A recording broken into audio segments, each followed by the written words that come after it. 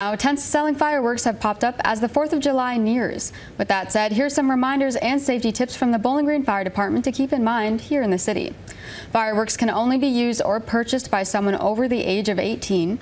Fireworks cannot be used on public property or public roads. Make sure to keep a source of water nearby in the event of a fire. Never point or throw fireworks and sparklers at someone, and wear eye protection when you're near fireworks that are lit. There are specific dates and times that people can set off fireworks this week and next. You can find that on our website, wbko.com.